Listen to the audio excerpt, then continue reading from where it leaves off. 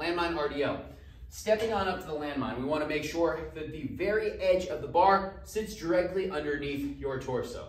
So if you're to look down, we should barely be able to see the edge of that bar. Feet are going to be straight like they're on train tracks because we're really trying to drive some stability, power, and strength through the hamstrings and the glutes with this move. We're going to link into a grip. You can either do a fold over with fingers, or you can do one hand over and the other one to mesh directly underneath, and which is what I like to do, especially as you go heavier. You're going to think chest up. You're going to push the hips back on up as we go. Stand up tall with a nice big inhale. Inhale as we come down, really squeezing the chest so that the chest is up high. Getting nice and straight with those shins. And repeat by standing on up with a nice hard exhale on each one of those reps.